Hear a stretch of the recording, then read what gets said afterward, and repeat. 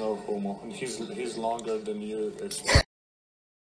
He's he's long, so I'm not gonna say. So close.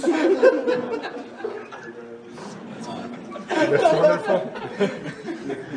When LeBron was scoring in the post or kick to the paint because he stretched me out so much, but I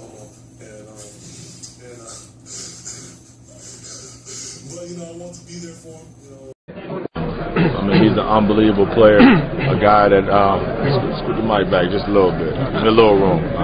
Put it in my mouth, no homo.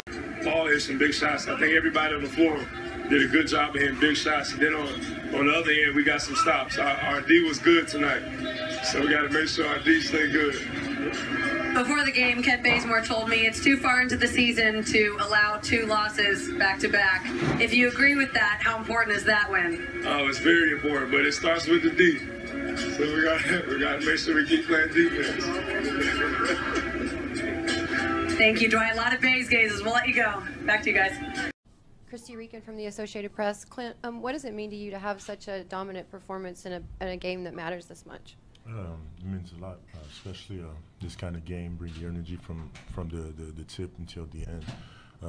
This is really what I try to do, like third quarter, fourth quarter, always have that pace, always sprint, get back to the pick and roll, because I feel that I have an impact on the team, and I have an impact on offense whenever I sprint, whenever I try to put pace on our offense.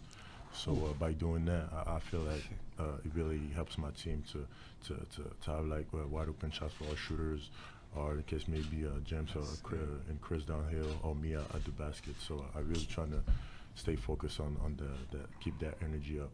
Stops. That's when we're at our best. So we're letting our defense dictate our offense. The ball is going to eventually. Next question, please. Keep it moving.